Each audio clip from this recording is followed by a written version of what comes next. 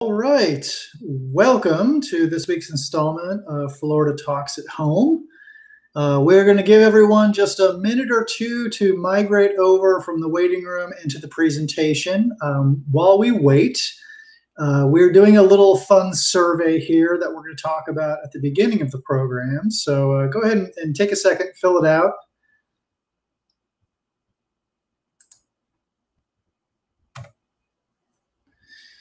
For those of you who have never done a click meeting presentation, there's a little chat box in the bottom right-hand corner. If you have any issues, your audio is not working, you can usually restart. That'll usually fix it. And we're going to do some Q&A at the end. So if you could just hold your questions till the end, and the speaker will answer them then.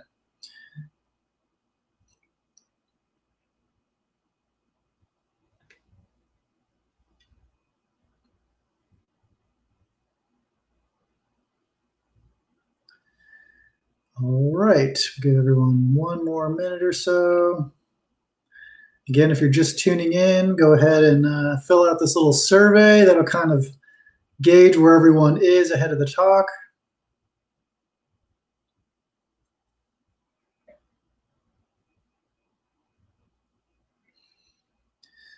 All right, and we'll go ahead and get started. Welcome to this week's installment of our Florida Talks at Home series. My name is Alex Buell, and I'm the Public Programs Coordinator for Florida Humanities.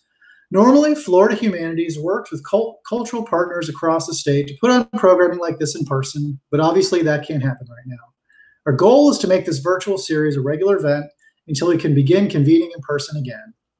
Next week's event will be on July 1st at 6 p.m., and we'll have Dr. Gordon Patterson discussing how mosquitoes and mosquito control have impacted our state. You can register for this event on our Facebook page or on our website, floridahumanities.org. At the end of tonight's presentation, we have a very short survey. Before tuning off, it would be great if you could take a minute to fill it out. If you have any questions for the speaker, please type them in the chat field in the bottom right-hand corner of your screen, and she'll answer them at the end of the presentation. Tonight, we welcome Professor Emeritus Magdalena Lamarre, who taught in the Humanities and Social Sciences Department of the Homestead campus of Miami-Dade College from 1990 until her retirement in 2016. Lamarre's interest in comic books stems from reading them during her childhood and excitement at seeing so many of those early superheroes featured in film. It also related to her history and sociology background, which has led her to examine the history of comic books as part of the American popular culture. In particular, how they reflect and have also impacted the social landscape of the United States during the time periods for which they are written. And with that, I will turn it over to Magdalena Lamarre. Hello, everyone, and welcome. Can everybody hear me clearly? I guess you can comment if not. I do speak quickly, so please, you can tell me slow down. In any case, again, welcome. It's exciting to do this program. I've always been interested in all of these kinds of topics, even from very early reading comics as a child, but later any topics that have to do with mythology, with science fiction, with fantasy. So this is an important topic for me in that sense, but I'm also interested in how this genre has developed. As we proceed through the program, we're going to conduct a historical review of the emergence of female superheroes in comic books. So please, for your information, the program is very visual. There's some points that you'll see some writing, but most of it is visual, and I'll be pointing out to things that I want you to look at. And what you're going to be doing is what we call in sociology a technique called content analysis, which is very often used in this kind of medium. And it basically examines and records the content that you see. And then based on getting all that information, you start to reach conclusions, make analysis of what that content seems to be telling you, what message or information it's providing you with. This entails a very close examination of pictures, looking for details, patterns, and messages. And I do have a little pointer that I'm hoping I can manage, which will kind of point your eye to things that I'm talking about that I want you to analyze. And see if you, as you go through the presentation, if you can identify specific themes. Okay, so let's get started. How do I get started?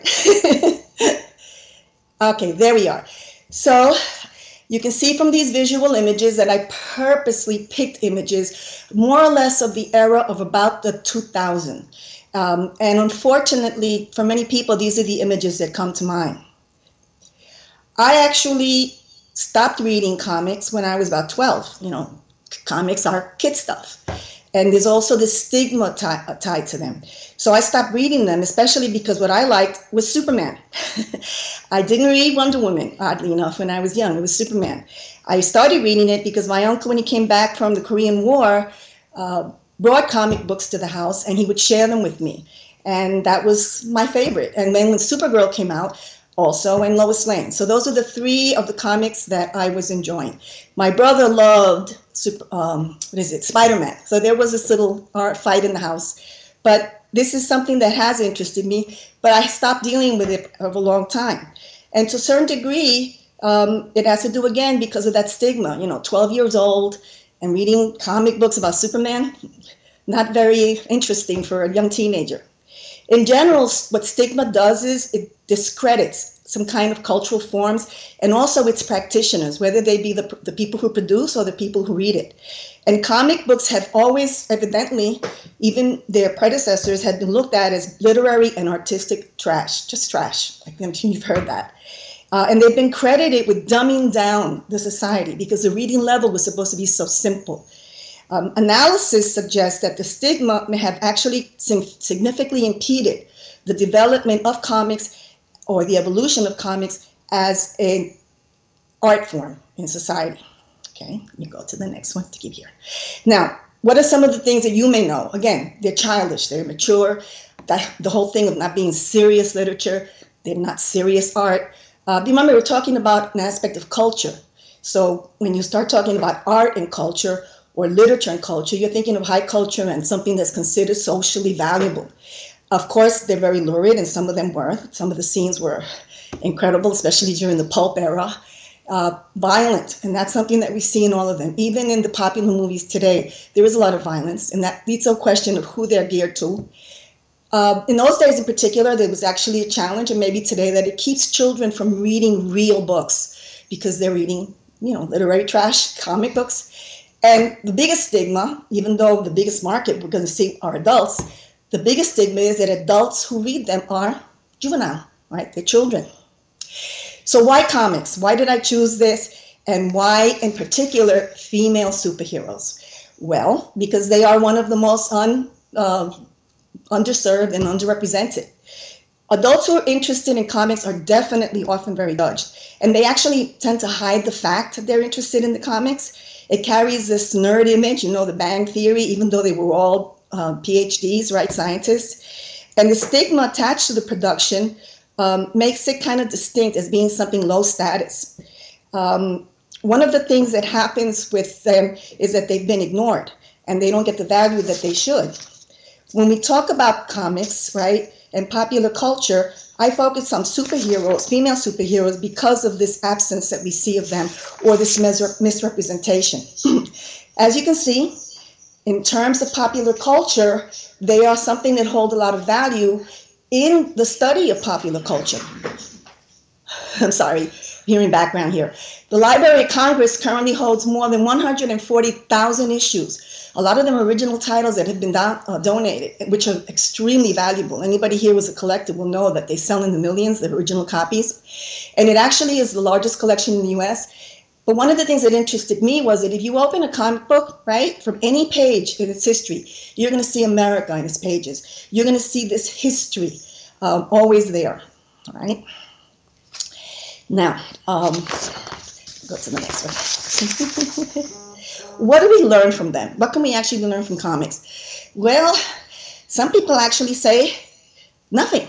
There's absolutely nothing you can learn from them. That they have been considered perverse and lewd, that because of them, some people actually don't learn any real literature or engage in any real learning.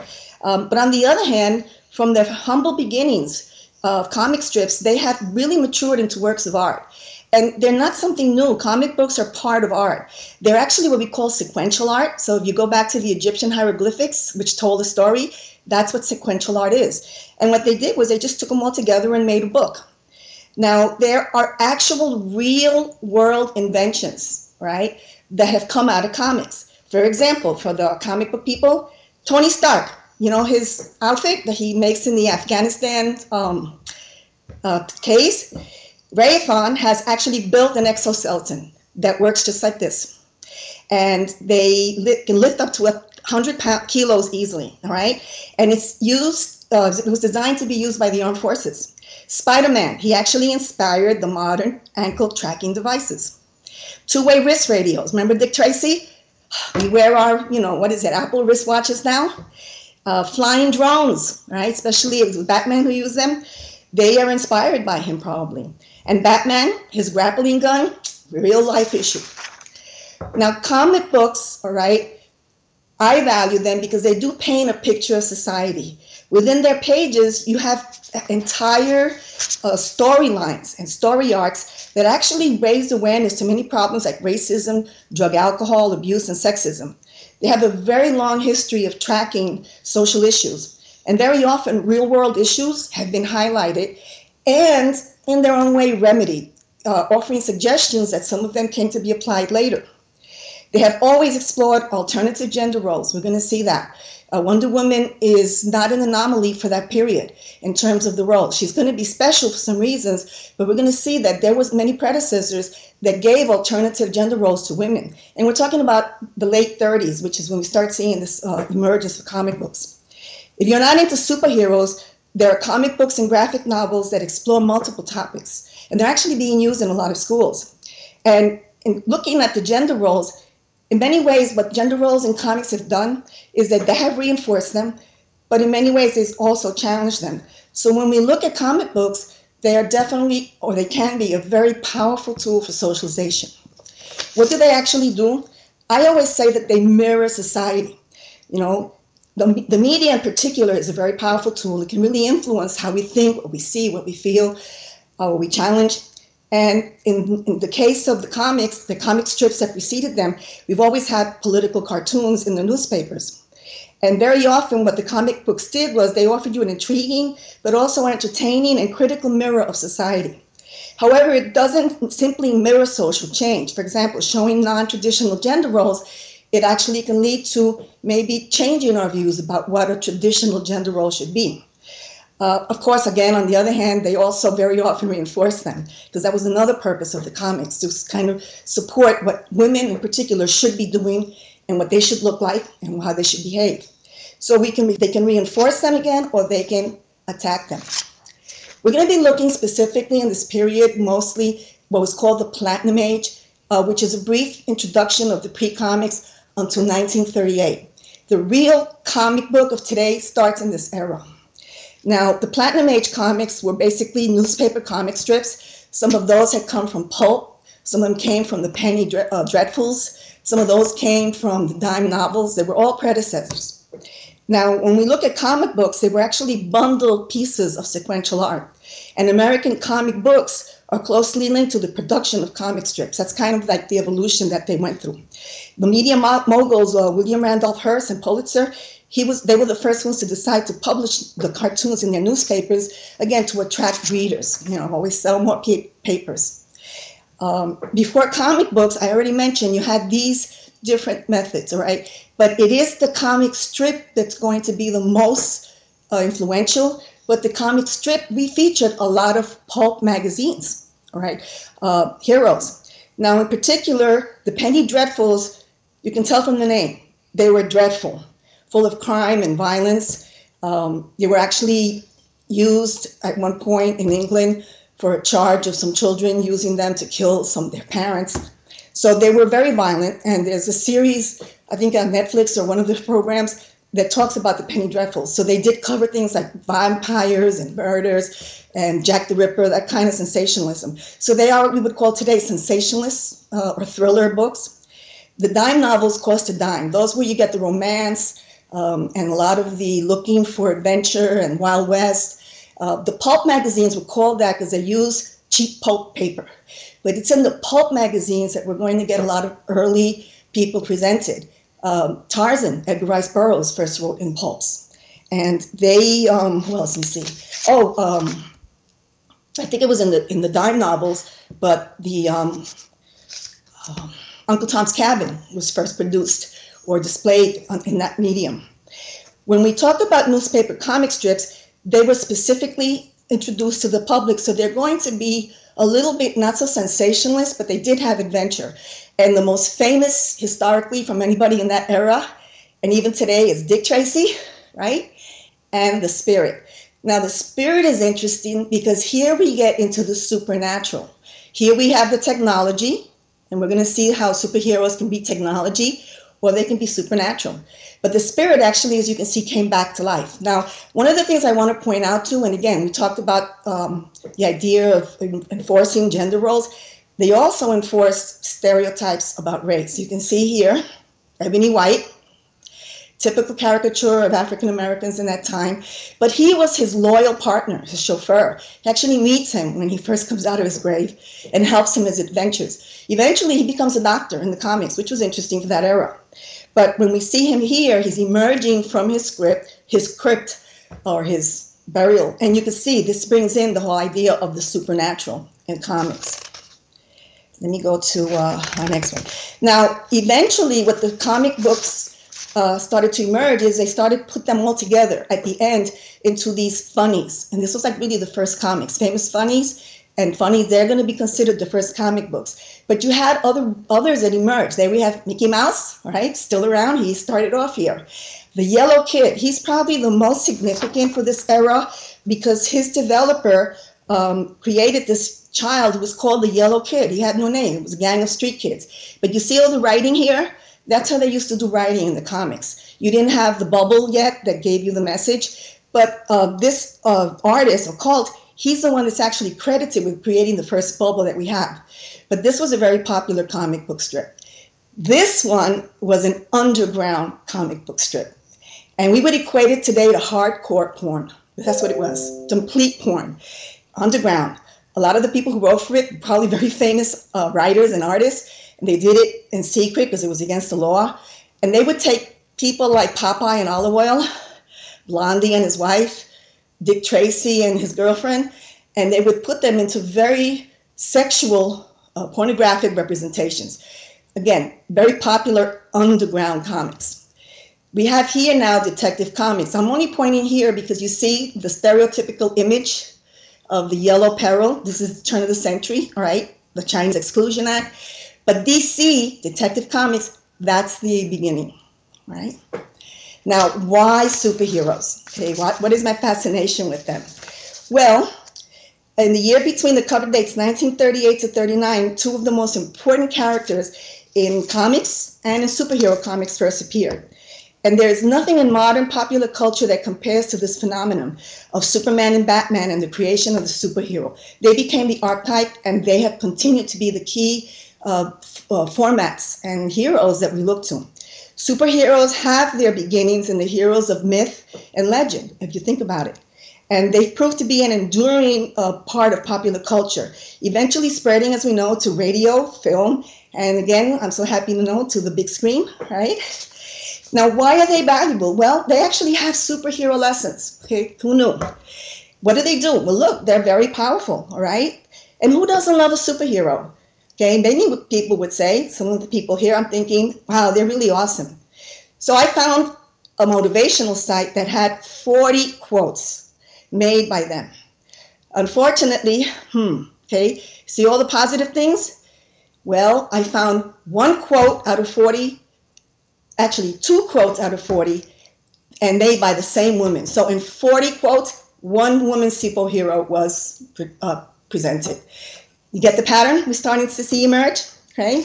So when we look at them, again, look for these kind of points when I ask you to evaluate what's happening. Okay, so everybody loves a superhero, right? So are you one?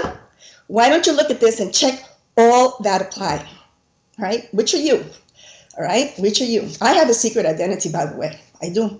I'm sure all of you do. Now, you know that there's a database, 307 superpowers and abilities are listed in it. Now, what kind of traits do they have? Oh, wait, let's go back here a second. Notice that there's something they all seem to have. The identity, the costume, form-fitting. The mask is going to be important. but you're going to have the fighting skills, you're going to have the vigilante, a lot of them were this, but this is always important. If you don't have this, there's no storyline.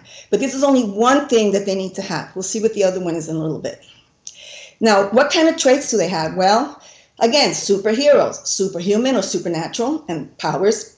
This gives them super strength, of course, super speed, super healing, regeneration, super senses, right? Sensing dangers, spidey sense. Longevity and immortality. Well, 75 years and Wonder Woman still looks good. She actually looks better every year. And this weakness or Achilles heel. Okay, so I'm sure everybody knows Superman's Achilles heel, right? Well, it was a woman who gave it to him. One of the editors of Superman at the time felt that Superman was just too perfect and that it's going to get boring. What do we have to do something? So she was the one that suggested that Superman should have this Achilles heel and that it would be, of course, kryptonite.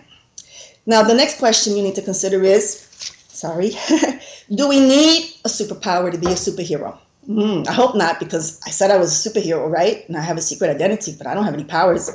So what is important about them? Well, as you can see here, this particular quote is that it's their way that they inspire and motivate us. And this is one of the things that have been looked at in terms of their impact. Now, when we talk about the superheroes, all right, think about it. Is it actually a requirement? Consider which superheroes do you know do not have powers? Okay, think about it quickly, and then we'll see who they are. Now, of course, who should be number one? Batman? Does he have any superpowers? No. Okay, he's got a lot of money, and he has all that technology, right? And he's very athletic, but Superman does not have a superpower. His nemesis, which tend to be women, Poison Ivy and Catwoman, they do have some kind of super senses or supernatural characteristics. Oliver Queen, right? Green Arrow. He doesn't have a superpower, right? He's just really great with that arrow. The same thing for Hawkman. I don't think Hawkman has any superpowers per se, but he's just really great with that archery that he does, right? Who else doesn't have a superpower? Green Lantern, Batgirl, right? Black Widow, Iron Man. He's got the technology, but no powers. So how many of them were on the list? Now, how about Thor? Well, Thor has that big hammer. And he actually loses his powers, right, as a god when he comes to Earth. So does he have any superpowers? Not really. So you can see that we've kind of determined that you can be a superhero because you don't need superpowers. Let's look at the Golden Age. The Golden Age is the period that we're looking at, and it's very distinct in its time because this is when it begins, and it begins with pre-Superman, but it's really Superman, and it ends with something very significant in the 50s. And if any of you know your history, censorship, the 50s, we're going to have the same thing happen here in comics. Right? Perhaps one of the most important impact of the Golden Age was that the comic book really became a mainstream art form with its own defined language and its created conventions. This is its start. Now, what kind of took it off? What played a big role? They've been in existence since the end of the 19th century, but it was the Great Depression that the popularity really caused them to rise. And of course, a lot of them were about horror, crime, the spirit. Science fiction and westerns were popular. The teen genre, Archie comics, the romance stories for women. Remember, they're supposed to show what role you're supposed to play. And one of the things that happened is it was the Great Depression, and you needed a very inexpensive art form or of entertainment. I'm sorry. Look at how many comics. All right, they're talking about the Great Depression.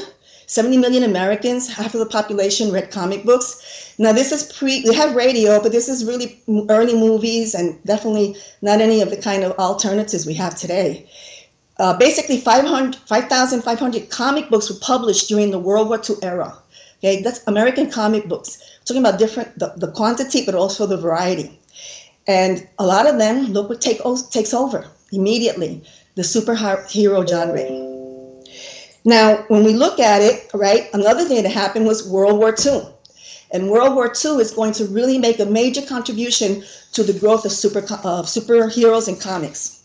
One of the biggest short-term effects was the need for reading material for the troops stationed overseas. And comic sales exploded, all right, because they were actually sent to the troops overseas. This was one of the major forms of reading that were provided. They were donated by the comic book companies. They were donated by family. So this became a major form of entertainment for the troops.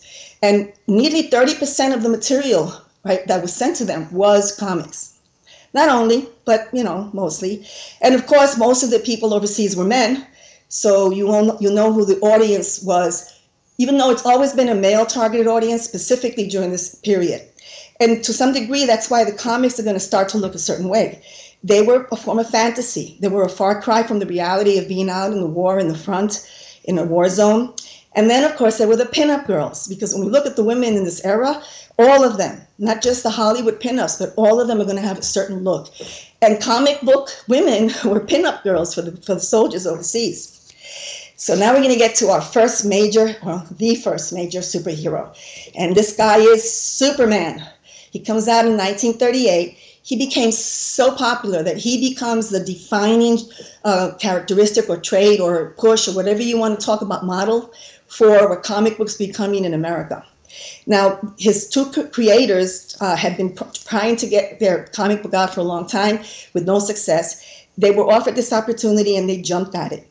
And immediately he was put on the cover, the first cover. I mean, here's a guy basically wearing his underwear outside his clothes, leotards. But this comic book cover took off. It just fascinated the whole population. And with that introduction, this was it, right? Comic books devoted to superheroes became what everybody wanted to read, and it became what everybody in the medium wanted to copy. In the last pages of the first comic book, this is what his creators wrote. Interesting, right? And little did Siegel and Schuster realize how prophetic their words would be, right? After many attempts to promote Superman, they had been rejected. So when they put him out there and he exploded, this was like total, success. They sold this first one and their contract for I think it was $150. That was it. They had the right to produce all future, but $150 for the Superman rights. They did learn later that this was a mistake. They did fight it. Not great success, but $130, that's how much he was worth when he was first sold. So when we look at comic books today, this publication redefined what comic books would look like in this era. Now, comic books, again, I mentioned World War II, right? Another major contribution during this era is going to be propaganda. Propaganda was used by, throughout the war, and even when there is in a war, political and political eras. But definitely during this period, you have a lot of people that were engaged in doing some kind of propaganda from the United States. I'm sorry. Excuse me. All right. So when we look at World War II, we see people like Walt Disney did cartoons for the military and for the U.S. Dr. Seuss, he did his first cartoons during this era. And many of the comic book artists also start to produce artwork for the comics, and this was one of the things that they're used for. Okay, now we get to pictures, okay? No more talking for a while. And here we have examples, okay? Superman says you can slap a Jap. Okay, stereotyping, remember the era, pre-World War II. Now, by the way, this is before we've actually gone to war, right? This is before Pearl Harbor. So Europe is already at war, but we're still waiting to make a decision, kind of supporting England, but not really committing to the war directly. Here we have Batman, see what they're promoting. So they were used to promote the war, but also promote supporting the war. Captain America, who was actually created as a total war icon, wake up Americans, okay, engaging them in the war. And yes, we had a female superhero, Miss America, yes. And you see her here, please buy a bond. So we're going to see that they played a major role during the war. But interestingly enough, we're going to discover something. They never went to war. He actually did. He did some fighting. But Superman and Batman, they never left the U.S. All of their adventures are on paper and only on the cover. Okay? They never really actually went to war. And this is going to be important when we meet another character later. Now, here is how important and how the comic books reflect the cultural landscape and political. This is Captain America's first comic book cover, right? When he first comes out. Remember, he's created specifically for the war effort. And look what he's doing. He's punching out Hitler. We haven't even gone to war. We're not talking about going to war. We have a lot of German Americans in the United States at this time who supported Germany. And when this came out, it caused such a hassle. They were writing to the editors and newspapers. There were certain German organizations that were protesting that this was discrimination, that this was harassment. But nevertheless, the creators, they persisted. Now, one of the things that we're going to see is a general theme about fighting communism later, or in this case, fighting the Nazis. And one of the things that we need to remember or look into is that the creators of both Superman and Batman and Captain America were young Jewish Americans. Many of them who personally were experiencing the horrors through family information and just what was going on in Europe of the Holocaust, even though the height of the Holocaust had not yet been made public. So when we look at this, we see that where they were, but how they were influencing. Now here you have, this is before Pearl Harbor. We have Superman fighting, okay, a kamikaze pilot. So you could see that they're trying to influence. These authors, these artists, were trying to influence America to do something. And of course, there are people who protested. Now, you didn't get any backlash for this. The caricatures for Japanese, we're going to see Japanese in World War II were very negative. The caricatures for the Nazis don't get negative until we actually go to war against Germany. Okay? Female superheroes and the war effort.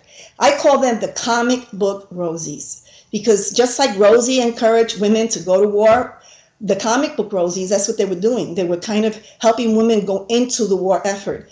And many of them did in their own way. And I love this. When I found it, I was going to use Rosie the Riveter, but when I found this one, I said, oh my goodness, this is perfect. Because of all of the people, all of the women in comic books, really Rosie the Riveter has become, a cultural icon for women in the labor force even today. But Wonder Woman is also a very important cultural icon. And many superheroes were featured during their part in the war. And it's during this period we're going to see a lot of them actually emerge. Now, she emerged during this period also, all right?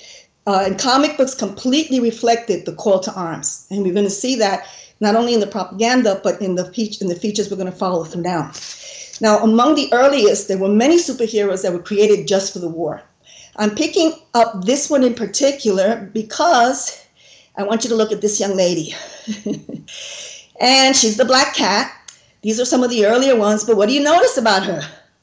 Yeah, she's tied up, and that's going to be something we're going to see a lot. But also look at her outfit, and look at the guys. Yeah, their legs are showing, but look at the guys. They're kind of covered, and gloves, and yeah, she's got gloves, but look what she's wearing, and we're going to see the rest of her outfit later.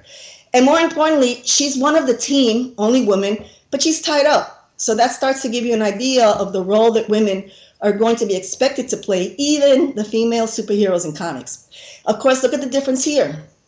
We have all men and Black Cat tied up, but here we have Wonder Woman, and what do you notice about her? She's not tied up.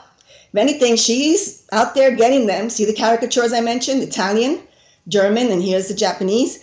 But she's got women with her. And one of the things we'll see with her, she was always surrounded with women that helped her in her battle, or she was by herself.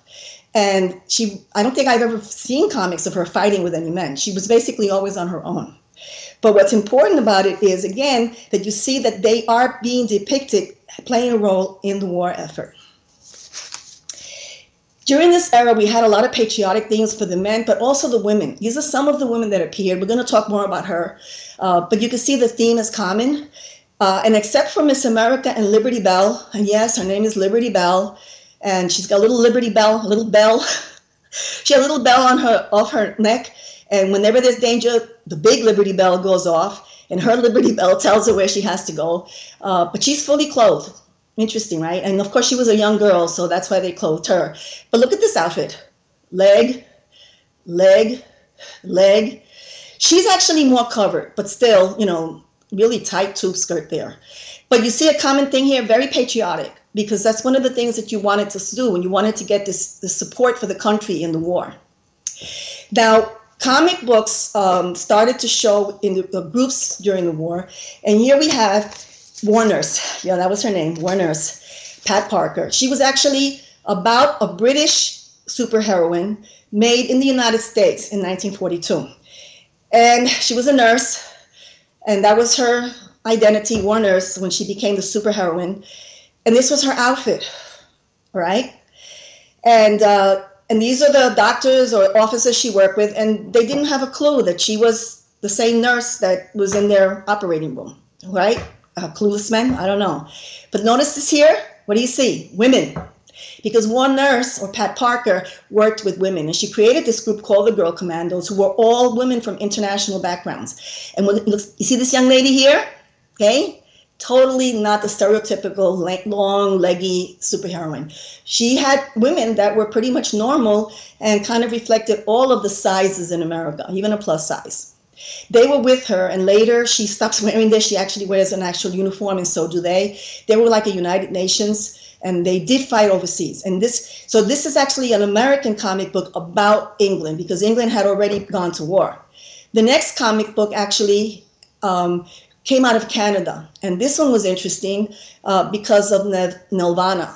She was actually an Inuit princess. So here we have in Canada a superheroine who comes from the native culture there, from the native populations. Now, she was created because with the war, only essential supplies were brought in and out of the country, and comics from the United States were not considered essential.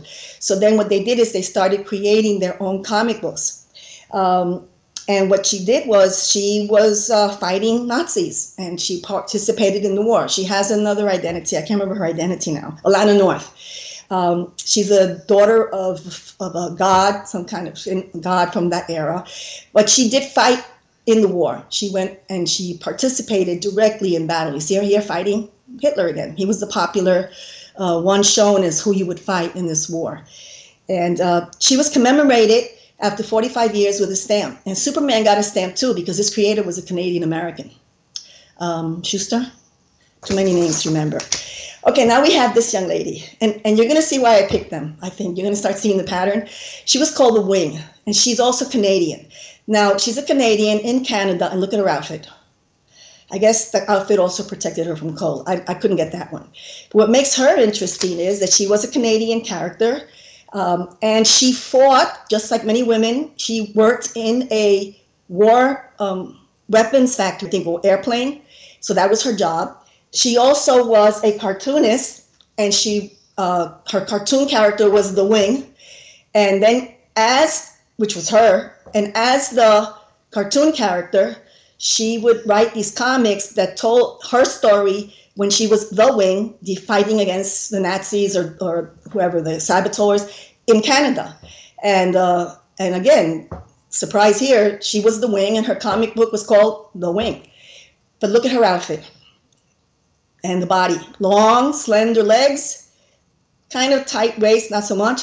She's wearing basically a strapless bra here, a tube. She's wearing boots, and then she had a cape. That's where the cape comes. Now, she could fly. That's what this cape did. They called her the Wing because she could fly. But this is Canada, right? And this is what, 1942? You see the depiction of the women even then, all right? Let's go to our next lady.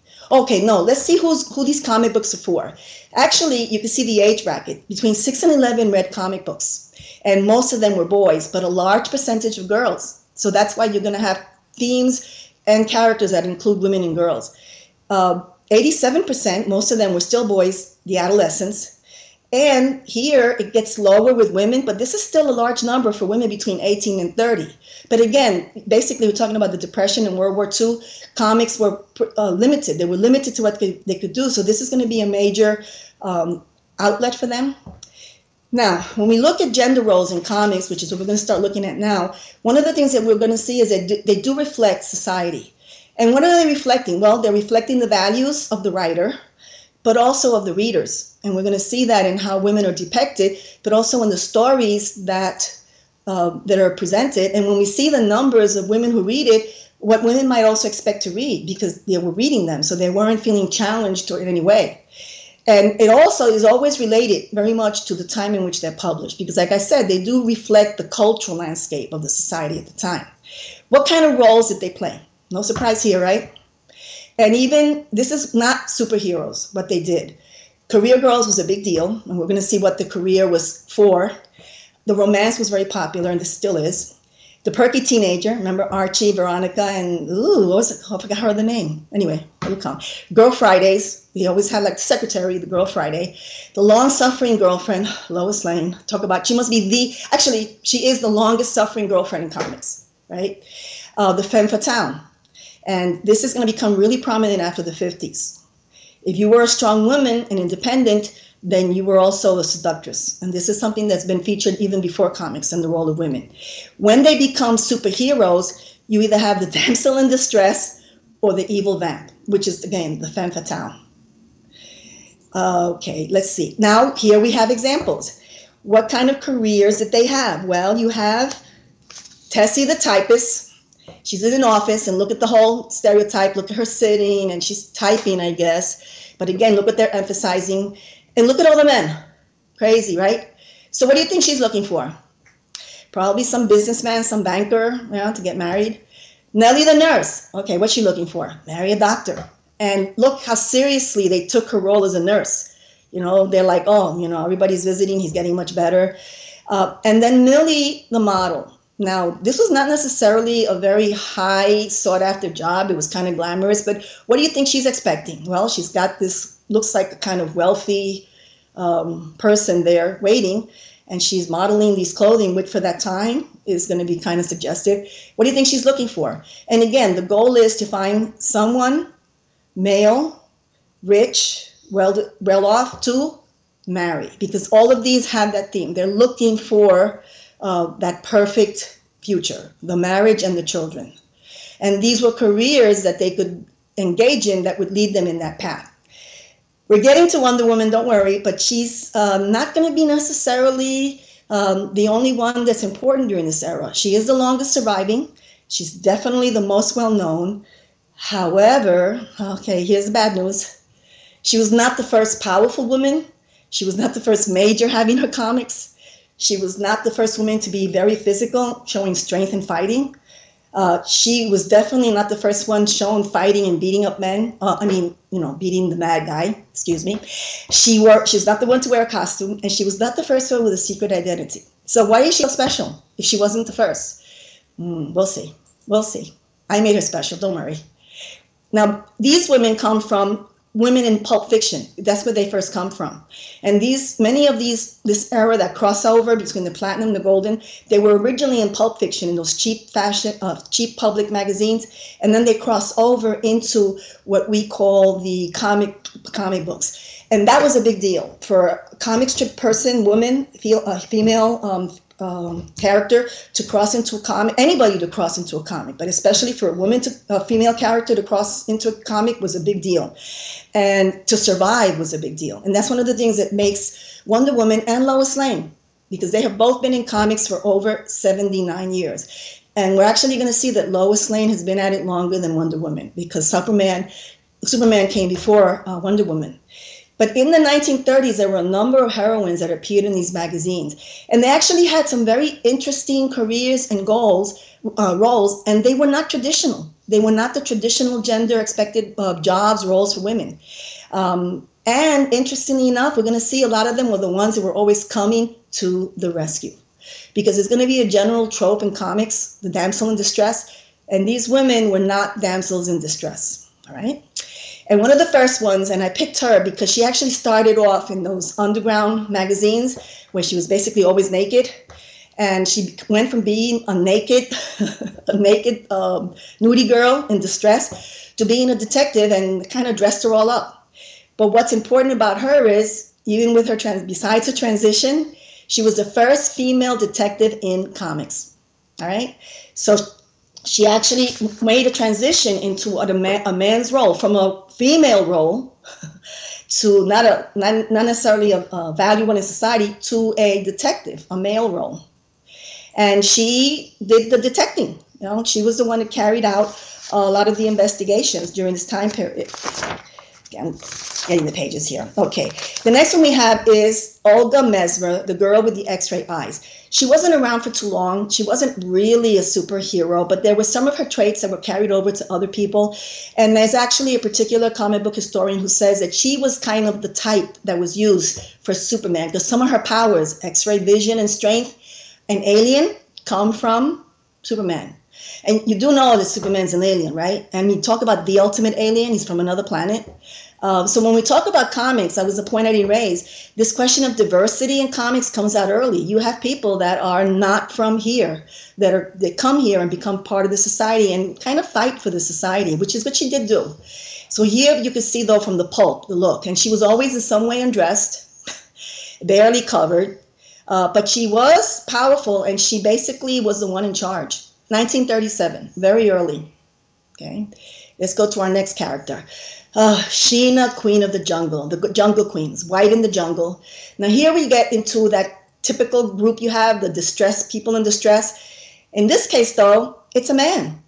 Right? This is her mate. It wasn't her husband or her fiance. Everybody knew he was her mate. He comes into Africa pretty much like the Tarzan and Jane story, except that she's Tarzan and I guess he's Jane, or not, because Jane seemed to be more independent than him. And he decides to stay, and he lives with her in a treehouse, and she's always kind of naked. She's actually better dressed here, because when he meets her, she's kind of like in a torn up clothing, and then she gets this outfit. But she's the Jungle Queens, and she was always in charge. She was the fighter. See the stereotype here of the Africans? Now, she's also very early. She started in Great Britain. Within 1 year, she's hit the United States, and she is the first female comic book character with her own comic book. That's what makes her outstanding. She also was interesting in other ways. There were actually, I think, 4 incarnations of her, and she had several movies made as early as, I think, like the 50s and 60s, even up to today. So she's long lived. She's been there a long time. And still that question of how a woman should look in comics, because remember, they are the wartime pinup girls. Yeah, and there she is, long-legged, blonde, white. That was typical. Let's go to our next character.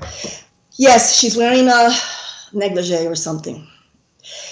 But this is Phantoma. She's actually been brought back in modern times, kind of in the same outfit, or at least the same face. Now, she is important because she precedes Wonder Woman, who comes in December. And she's the first titled as a female superhero in comic books. They actually use that title for her.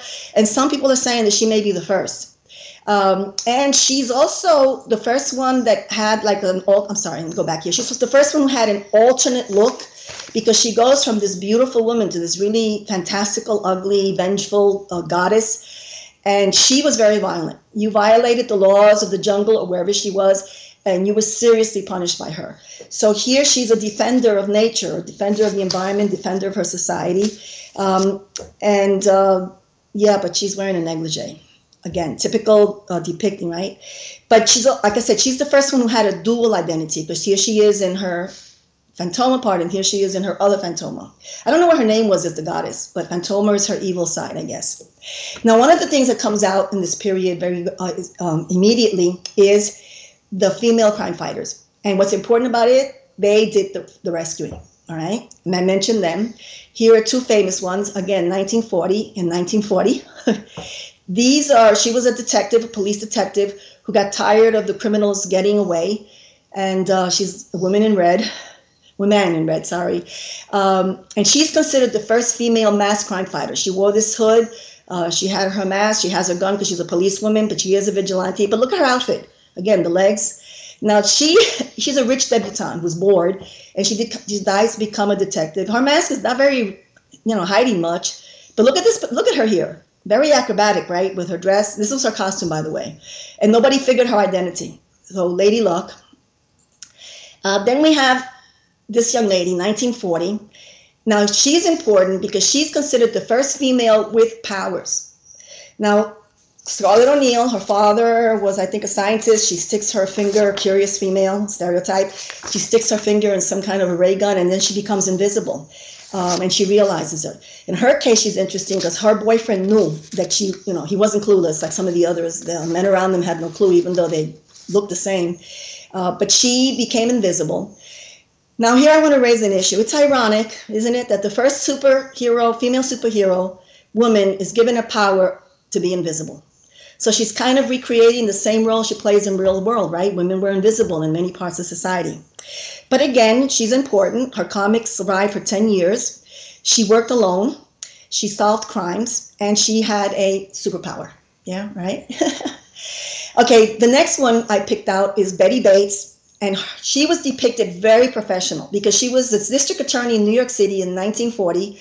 Definitely not a role you saw in women. And she's considered the first female lawyer in comics. She did her own fighting, she did her own investigations, and she was a lawyer, district attorney. Now, her characterization is unique in a way, again, because this is a female lawyer in those days. Now, this is a little bit out of sequence, but I wanted to show you She-Hulk. I know, She-Hulk, right? Why? Because she's a lawyer. I think she's the only other superhero today, female superhero with powers and a job, right? She has a real, career too, a lawyer. When she first came out, She-Hulk, as you can see, burst out of her clothing. And this is the same shirt she's wearing here. I don't know how it covered the body. But she's kind of well clothed, isn't she? Considering that she's got an excuse to be naked. And even when she's made in modern times, her costume is kind of revealing, but not for the times. So here is this woman who becomes this big, giant, oversized woman who has an excuse to go around naked and doesn't. She's not depicted that way. And I don't think it's just because of the comics, because she's never really depicted that way. And I'm wondering in my mind, why her? Is it because she becomes a big woman and big women are not sexy? You have these questions that I think about. But she really, even here, is not as sexualized as she could have been, and we'll see many women were later. Okay, let's see who our next person is. Okay, Secret Identities. Oh, I can't get it. The next one is called Secret Identity, and what we're talking about here specifically is a female cartoonist. And she's linked to Miss Fury. Miss Fury was Marla Drake. She's a rather rich socialite. She's bored. She gets this costume, which is a Black Panther costume from Africa, from a witch doctor which has voodoo powers. So they had no idea where voodoo and African witch doctors come from, like two different things. But what's important about her is that she's the first female superhero written by a woman who hid her identity, because if they knew that she was a woman writing comics about superheroes, male and female, they wouldn't take her serious. And she says this herself. So she didn't use her full name, all right? She only used this kind of like androgynous name. And her comic book is one of the longest lasting, this Miss Fury, one of the longest lasting ones in history. She kind of disappears in the 1950s, and we'll find out why. But here you see her fighting. Okay, there it is, right? The Germans and the Japanese. So she was definitely one of those World War II heroines. Now, Phantom Lady, she's a daughter of a senator, and she saves his life. And why did I pick her? Well, she's typical of the time and how she looks, but she basically tells you in her comic that she's going to dress this way because she's going to use her power, her female sexuality, to distract her opponents. So she's always dressed like this, and she uses it to get the bad guys, right? So this is someone who openly embraced that sexuality and utilized it for fighting. Black Cat. She is, I think, called Hellcat now, but she also appears in 1941. So you see there's like a big number of them showing up. She's one of the earliest masks. She's not the first, but she's earliest mask. And she was in a lot of the scenes with other superheroes fighting. Like, she went to war. She's the one that we saw kind of tied up, but you can see her outfit. She's got these pirate boots, and she's got this opera mask, and she's got this big deep plunge. This is 1941. Women didn't even wear bathing suits like this, okay, when they went to the beach. So again, contradictions of the time, right? I chose her because Señorita Rio, the Queen of Spies, is probably one of the only very rare Latina presented in comic books. She was not a superheroine. She was a spy. She comes in the 40s. And she was drawn by a female artist, which makes her unique in that time. We're going to have more female artists during the war because the men went off to war and the male reporters went off to war. But she's the first one drawn by a woman. But that doesn't mean that she's not going to have the typical drawing, right? And that she's got chains. But what's also interesting is she's a spy. I mean, that's what her role is. And yet she's called a femme fatale. It's like devaluing her being a spy, and more like that question of being the vamp. And she was Latin. Maybe there's a relationship there. Maybe. Now, I chose her, and you're going to laugh why, but you'll see. Louise Grant. She's a secretary to a detective that she's always getting out of trouble, who never realizes that she's his secretary. And this is her costume. I'm not kidding. She wore this long ball gown with the heels. and this mask, and this was her costume. She is one of the few that come to the modern era, and she's got the same costume except it's short and tighter and shows more skin. But yeah, floor-length evening gown, right? Again, detective though, and she worked with her boss was the detective, but she's the one that is doing all of the crime fighting. This is a period where you have the superheroes coming in, so we're going to get to Wonder Woman now. But you see that there was a close progression very quickly. You have all of these, within like the same year. Batman, Superman, Captain Marvel, Hawkman, Captain America, and then Wonder Woman. Now, what makes her distinct more than anything is that she's the first widely recognizable one. So these are all of them, and you can see the years. We're going to go now to the first Black Widow, who actually, we only use her name for the current Black Widow. She came in 1940, so she predates Wonder Woman. She was interesting because she's an anti-hero. You don't usually have any of those. So she was basically someone who lived in hell, who Satan sent out to capture souls that escape from hell. They never tell you why she's in hell, but she basically is kind of a good guy because she comes out of hell to help people. You didn't have this kind of character in the comics, but it's her name that's interesting because her name will then be used by Black Widow later, right? And we know who the next Black Widow is. But before her, we have Black Canary. She came in right away, and she has one of the most practical costumes ever. Okay, even modern times. Look at her in 2015. She's got fishnets. She's got basically like a bra here and a little bolero, and that's what she wears. But she's among the first, and then she doesn't have the canary sonic scream until later. But she's been reinvented. But they didn't get rid of the fishnets. What is it with the fishnets? This is like a costume. I don't know how at least this is more realistic than this one, right? But she's an early character. And then we have the Miss Americas. She was actually got her powers from Liberty Bell. She comes and goes. And yes, she's running with heels and a mini skirt. Here. So she was in the war, and then she kind of disappears quickly. In 41, she disappears, and then they bring in Madeline Joyce. Madeline Joyce is funny because she's a young girl. She's one of the most modest costumes, but she couldn't, she used to use glasses like Clark Kent, but then eventually in the comics, she wears them all the time. So she's considered like the first nearsighted comic book heroine. She makes it to the modern time as an adult. Now here we have the Black Widow. She comes back, the same name, in 1964. There's a fishnet again. Popular. She comes in as a spy. She's a reformed Avenger, still wearing the fishnets. And then here's her modern version, which is where we see her with the red hair. And this is what this is the look she got in 1970. She still has much of this look. But she's always, Natasha Romanova has always been a reformed Russian spy. And now we're going to see the Captains Marvel. And the first one was actually a man, 1939. He was really a boy, like 12 years old, who got this power, say Shazam, and he became a man. He gives his power to another young boy, Lieutenant Marvel. And then he finds out he has a sister, Mary Marvel, but while he becomes a man with the name saying Shazam, she stays a little girl. But she's the first Mary Marvel. Then you have in 67, Captain Marvel coming back, and he's an alien. He eventually has this outfit, but notice that here he's in green because he's an alien. He dies in 1982, and look who shows up, even though they don't do a connection. But there was the first Captain Marvel in modern times, I guess 82, is Monica Rambeau, and she's an African-American woman. Interesting, right? That she would be a Captain Marvel. And then we have this incarnation, which is in 2012, when Carol Danvers appears in Marvel's comics. Yeah, his name is Marvel, but then they start calling him just Captain Marvel because they didn't understand his name. He's an alien, that accent. But she then she meets him, she's suspicious of him, but then she becomes first Miss Marvel. We're going to see her here. She first becomes Miss Marvel 10 years later, because she's hurt. But look at the outfit. Now, I call these the spineless women defying gravity, and you can tell why, yes? But look, she's got no waist. So where are her organs, right? Long, at least she's got no heels. And then she will become Captain Marvel. We saw her in 2012, and then this is 22. This is when we have a big transformation of women where they all look like this, right? And you can see why they spineless and defying gravity, right? Okay, let's go to the next one. Wonder Woman. Wonder Woman appears, and she is an icon. I mean, from the beginning. And she was meant to be a feminist icon. She was created purposely for this role.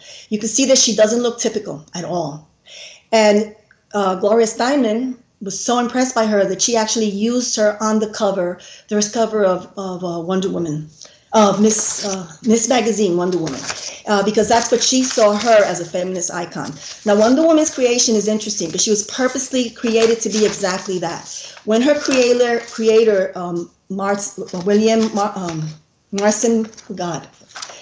Marston, when he created her, he wanted a feminist icon. He was a feminist. He lived with two feminists. They were actually both his wives. One was his legal wife. The other one was his domestic partner. They lived together in the same house. After he died of cancer in like 47, the women stayed together and they raised the children that they had with him. And they are actually credited with creating Wonder Woman, influenced him. She is the most famous. She was a feminist icon.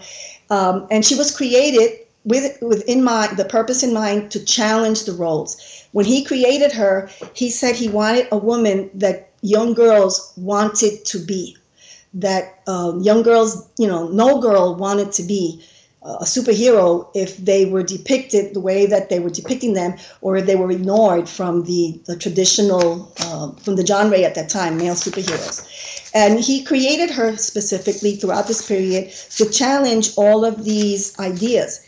The bracelets that she wears in her wrist are the marriage wedding bands that Olive Byrne, his domestic partner, wore. His wife was a psychologist. She helped him make the lie detector. But Olive Byrne lived with him. Now, she was the niece of Margaret Sanger. So you see that he lived in a household with feminists. And as a result, his characterization of Wonder Woman was very feminist. He wanted someone to challenge the roles and to be this model for not just young girls either. He says in his writings that he purposely wants to make her model from young boys as how they think a woman could and should be. Now, her costume and her body are not as provocative as the ones we've seen. But still, for her time, she's not dressed, women dressed, right? She's still wearing this like bustier. She's got boots with heels. And she basically gets rid of this culotte for these tight pants. And when she came out, even though she was popular, one of the things that were questioned was, why is she so flat-chested? Because she definitely does not depict the women that we've seen. But one of the things that's very clear about her, that from the beginning, she was very much one to address social issues. Her comic book was supposed to be fun, and most of them have come, there are more that came before her, but none of them have lasted like her. And what happened to her was that she was embraced. Even though she kind of challenged the traditional role, she was still embraced. And while she had this look, which was not typical, I mean, she's more like athletic, and she was muscular a little bit, but she was supposed to be. And she also is not blonde. This was different. This was something new. And one of the things that's key about her is she was never a damsel in distress. Never. She was not meant to be. If anything, Steve Trevor is her mansel in distress because she's always saving him. And she's always putting him off about getting married. At one point, she's going to become more typical in other ways, but she is not your typical damsel in distress, right? Okay, what happened to comics? Well, you have the Menace during the Red Menace. Of the McCarthy era, it goes into the comics. And the key person who has to do with that is Wertham. He actually got the Senate hearings to look at comics. And one of the things that he basically stated in comics were that they corrupted and led to juvenile delinquency, that they were violent, and that Batman was homosexual, or there was homosexual intent in his comics, and that Wonder Woman was into bondage, and she was a lesbian. So you could imagine what happened when this came before the Senate. They started investigating it, and then when they showed these kind of images, now think about it. How do you know in the comics someone's in trouble? Well, they have to be tied up, right? How do you know who has to be rescued? Well, they have to be tied up. So this is not necessarily an issue of bondage. This is just, how do you know? But this was what was associated with her. They also do make that association with Batman. And the messages during this time were very clear because of the imagery. Here you see her with her women, because she always had women, the holiday girls. But in here you see that they actually alluded to a homosexual relationship between Batman and Robin. And here he's marrying someone that looks like Brenda Starr. I don't know. But in any case, you see how they're making a comment like they never thought he would do this. And Robin looks like, okay, what am I doing here? What is going on here? He actually has a girl. So the comics, did kind of think this message was in there. So what happened with the comic book industry is they decided we're going to stop this before they start censoring us. And here we have Miss Fury. Now you know why she lasted until 1950. Even though she was written by women, her comics were very, very explicit. You see her here, like she's really showing a lot of body. And she, in 1957, I think, I know that she had some comics that were being shown, and because she was in a bikini, they, 307 newspapers dropped her. But I mean, the bikini might have just been minimal. Look at this here, right? Okay, so basically what the comic, what this code, the comics made this code at this time, and it totally crippled the industry. It totally did. They decided that the only relationship that can be shown in comics of women was one where there was a relationship and that it lead to marriage. And what happens is Wonder Woman, traditional role. She's given a family. Everything with her is that she's in love and Steve Trevor, and they're going to get married because he's always asking, and very romantic. She in the 60s she gives up her powers, and right after she gives them up, he dies. So I don't know, that was kind of worthless there. And then he dies, and then she just is crying through most of the rest of this era. She totally missed the 70s, right? And what they do is they start to introduce these other figures. Now she's interesting because to kind of get back to basics and attract children, they have this young girl called a tomboy, who's this frilly little girl in frilly bows and dresses, who becomes a tomboy and fights crime. She has no powers. But I found it interesting that she's a tomboy, right? So she's given still the characteristic of a male fighting in her secret identity. But this is what the comics are going to become like, more focusing on children or romantic relationships. Let's look at the girlfriends. Why do we have them? They're not serious. Why do we have them?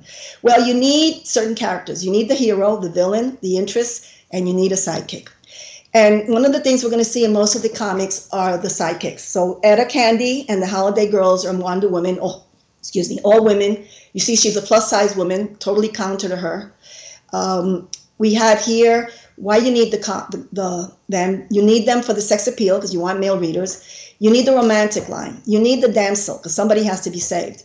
You need the woman trying to get the secret identity, the curiosity. You need to reinforce traditional gender roles. And of course, for Batman to prove he's not a homosexual, and for Wonder Woman that she's not a lesbian. Give them heterosexual relationships, right? Now, Lois Lane is one of the longest lasting comic book characters, female. She appears in the first issue of Superman, and this is the famous scene that you'll see depicted being carried by her. She comes off as a tough as nails reporter in the beginning, and then after the comic book code, right, look at her, right? She's totally thinking about marriage. That's it. Anybody, Clark Kent, Batman, Aquaman, whoever comes along. So she goes from being this award-winning reporter as a damsel in distress. Very often it was her search, because she was a reporter, and she's, by the way, called the girl reporter. And later she's Lois Lane, Superman's girlfriend. So even with her own comics, she doesn't get the top billing. And what we're talking about there is how they're portraying them. They're portraying comics in a particular way, and it's basically how society views them. So the biggest criticisms have been the question of sexuality, the brutalization, how they're tokens, how they're expendable. And what we see is their powers are not as important, as powerful. They're not as intelligent, and they have powers that are more like empathy and intellect rather than super strength. Wonder Woman is the exception. And then we have the language. You have the X-Men, which are 3 guys and a girl. So why do they call them the X-Men, right? And then when they do get a partner, they're all called girl. They're men, these are women, but they're all called girl. Just like Lois Lane is called girl reporter, and Superman is called Superman, and Clark Kent is the male reporter. He's not the boy reporter, but she's the girl reporter. And then their jobs. Sue Storm is one to make a hit in the 60s of a new group that is introduced. She's one of the Fantastic Four, but look at her job. They show her pouring coffee. They show her doing shopping. They show her fainting when she uses her powers. And then guess what her power is again? Invisible woman, right? Here she's got like clothing distress. They kind of depicted these roles, even though she's supposed to be one of the Fantastic Four. And then I found this one interesting because it talks about the Fantastic Four, but where is she? Of course, she's the invisible woman, but still, at least show something. So again, even when she's part of a team, she was not part of a team, right? Okay. If they're so different, their world from ours, why are they in comics? Well, basically they're used as a story arc. When you want the main character to have a reaction, you get rid of them. And this is called Women in Refrigerators, because Green Lantern found his girlfriend chopped up in the refrigerator. So the expression is, you've been fridged. So in comics, if somebody's fridged, and Lois was fridged, here she finally gets married. This is her dream, right? And she's fridged, right? Doesn't even get out of the church. But this is a common thing to happen, and it's mostly women, although some men get fridged. Robin, there's a male Robin that got fridged, and the only female Robin got fridged. And it was sad because the male Robin got fridged by the fans. They decided they wanted him killed. Why do I look like this? Why do I look like this? This becomes the image of the 80s, and it proceeds pretty much until like the recent. Now they've only started changing them. It basically deals with how women are portrayed. I always like this comment, I'm not bad, I'm just drawn this way. And basically they have these characteristics. The male gaze is that in general, it's men that are looking at the women and they're painting them, and even like as if looking from a camera. Also the idea of what would be the ideal woman. The headlight comics is that all of these comics from the pulp era on, they focus on this part of the body, and they used to call them headlights. So they actually had a whole line of headlight comics. And then there's the Brokeback test. And this has to do with putting them in these positions that you wonder, how can they live? I mean, they show all the body parts at once. This is Wonder Woman. And then they have this little tiny, tiny waist. And you wonder, is there a spine in there, or how do they move? So this is called the Brokeback pose, because if they really did it, they would probably break. What kind of position is that, right? So why do they look like this? Males created, the audience has been males, mostly adolescents. During World War II, it was men in the armed forces. And of course, women don't read comics. Is that true? Here is Wonder Woman in 1994. Sales were down, and guess what he wanted? He wanted to bring up the industry, and circulation shut up when they brought back Wonder Woman like this. So obviously, why do they look like that? Well, sex sells. And that's the message, right? Sex sells. Trying to speed this up here because we're close again.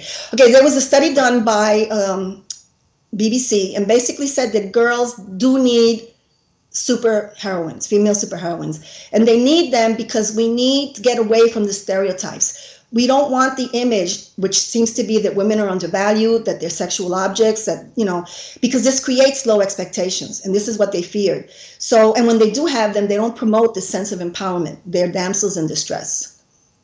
And the impact, unfortunately, is that young men expect digital divas to be this way, but they also expect their girlfriends to be this way.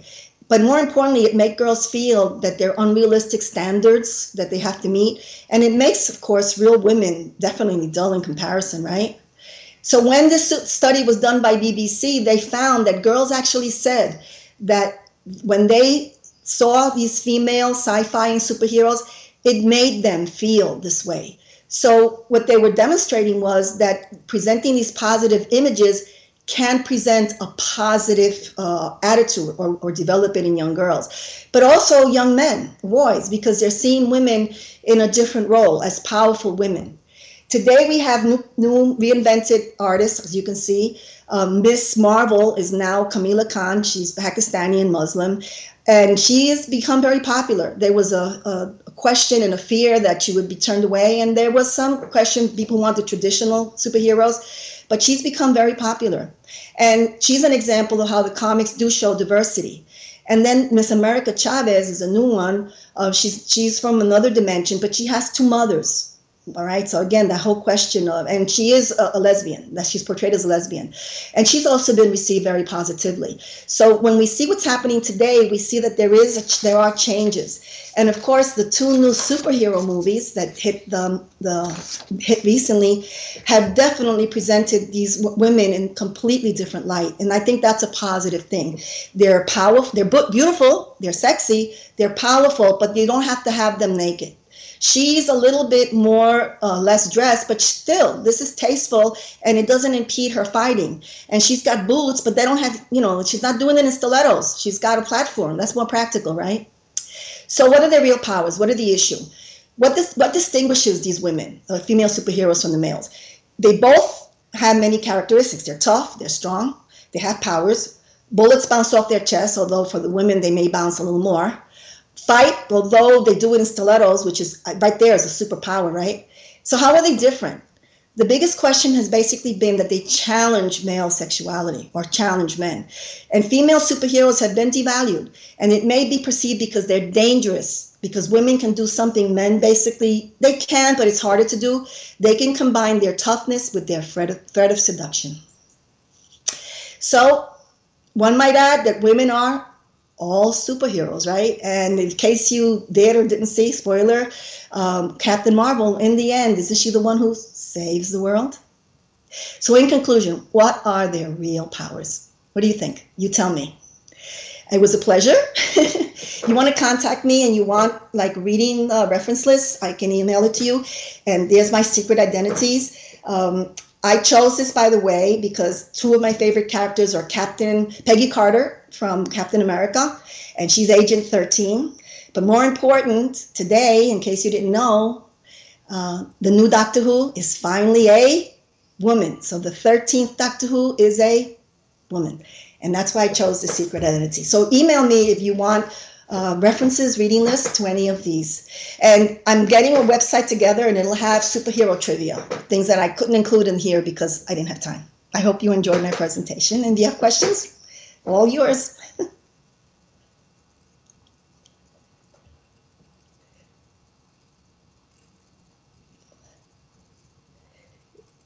So, I don't know. Alex, am I still on? I kind of lost track of what's going on here.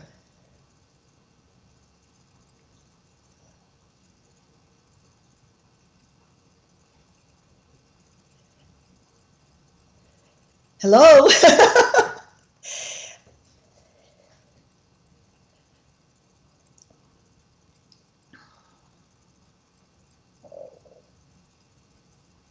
Any questions at all?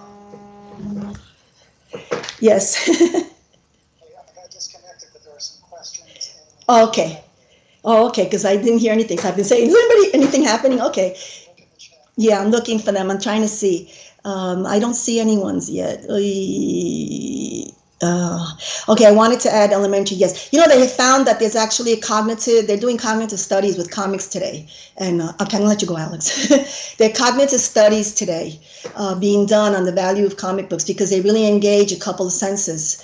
They're using them to write books, the children writing books. I'm looking for a question. There's some questions? I don't see the questions. Yeah, they basically, one of the reasons they said that they weren't going to create comic books for women, because women don't read comics and they're not interested in superheroes. But there's been a big increase and a big support. Today, it's still mostly men, but there's about 37%, they've discovered 30% of women read comics, which is not a bad number. It's about a third of you know, the readers. They haven't done a real study, and they don't know if this popularity is linked to, if it's linked to because, how was I going to say it? They don't know if it's linked to the comics themselves or because of the new superhero movies have really presented women in such a different light, and that this has been very, very positive and brought people into the show. I'm looking for questions, but I don't see any questions. Oh, you asked about the viewing. I believe, yes, that, and it won't be such a, you know, speed queen. And maybe I'll add the trivia questions to it. But I think the Humanities Council did videotape this, and you will have access to it. And once my website is up, if I can get somebody to develop it, you know, I have a nephew-in-law that might help me with that if he's watching. But I did want to do a website for other events and different topics, because I'm interested in diversity in topics too. And I have one that's Black superheroes, the Black Panther, but also diversity in general in comics. So there will be on YouTube, I think. The best place to contact is the Humanities Council themselves, Alex Burrell at the council, and they'll probably give you information. I don't know specifically how blacklisting affected comic books and producers in the comic industry. It wasn't done directly by the Senate. The Senate meetings were held, but then the comic book industry stepped in because they didn't want to be censored. But what they did was they killed comics. But after the war, a lot of the superheroes started to diminish.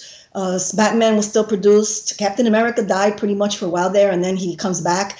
But the only ones that really survived throughout steady, even with kind of a low dropping of her in different periods, the three key ones that have survived are Batman, Superman, and Wonder Woman. And then when Spider-Man comes in, he doesn't come in until the 60s, I believe.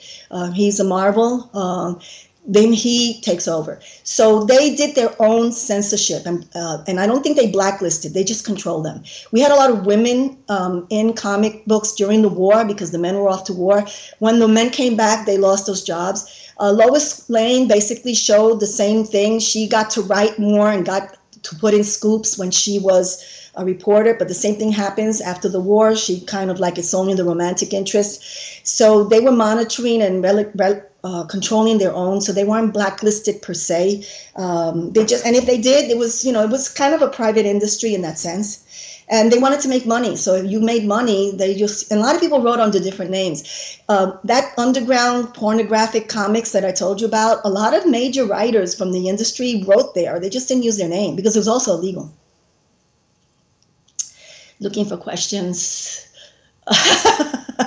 Yeah, remember, this one, the slap a jab, remember the era, okay? And it's not like we're even far behind now, but this was pre-World War II, and there was already, the end, this era that we're talking about, the transition to modern, modern 20th century at that time. You had this whole anti-Asian, the Chinese Exclusion Act, and any Asians, because it was a Chinese Exclusion Act, but it also banned people just from China, from Philippines, even though there was a U.S. territory.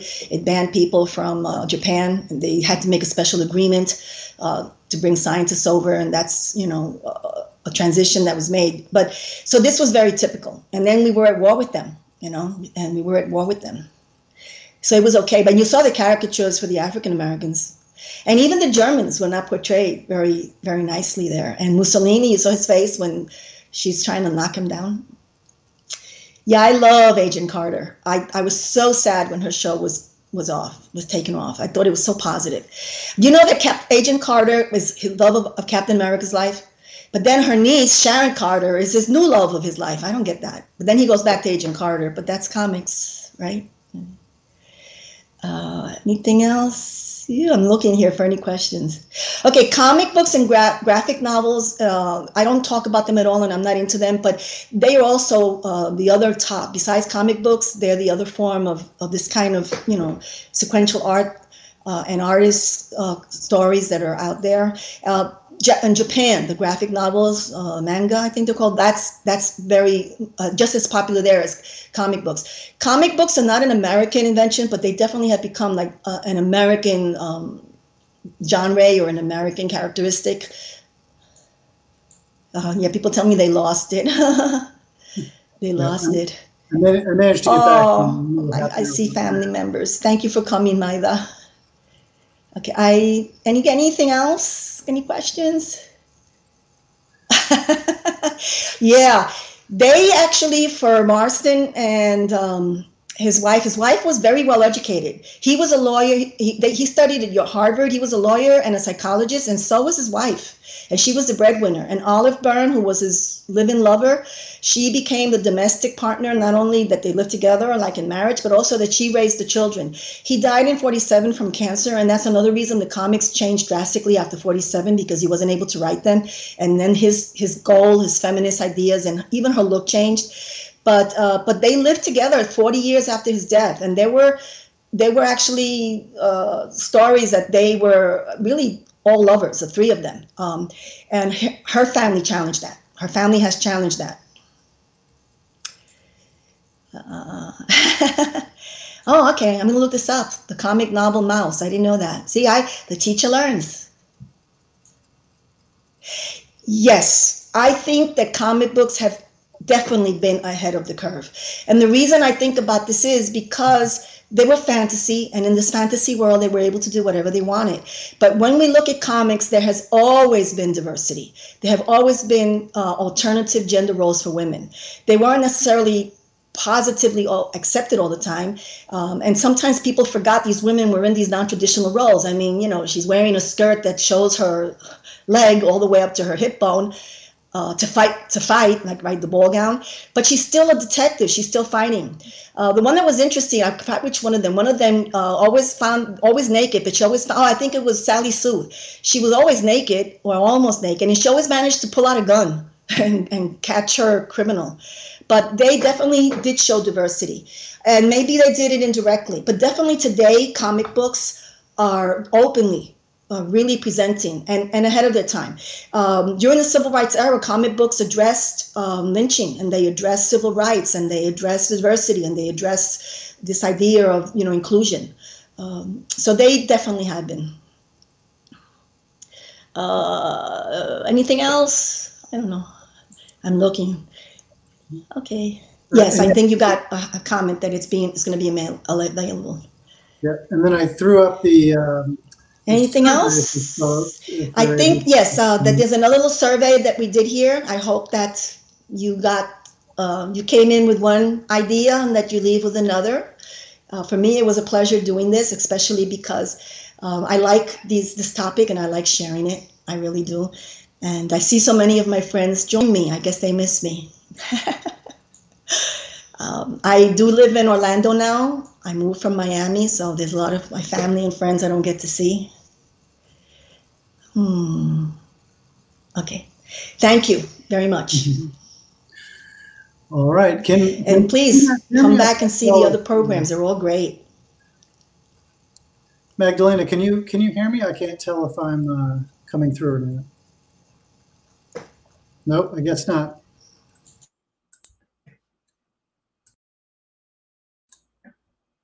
Magdalena, can you hear me okay? Nope. Okay, well. Okay, some people can hear me. I guess just not our speaker. Anyway, I had some technical issues there with my internet towards the end. I apologize for that. But I really appreciate all of you guys tuning in. And please fill out the survey before you sign off. And we look forward to seeing you again next week.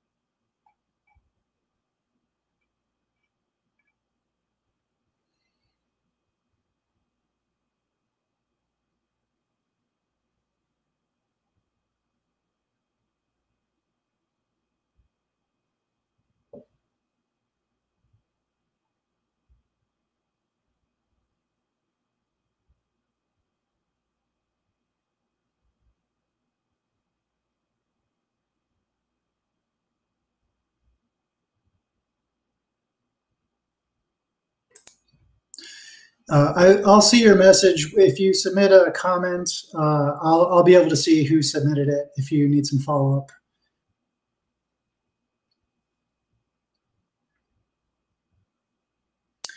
All right, well, if there are no other comments or questions, we'll go ahead and sign off. Thanks again for tuning in, and hope to see you guys next week. Have a good night.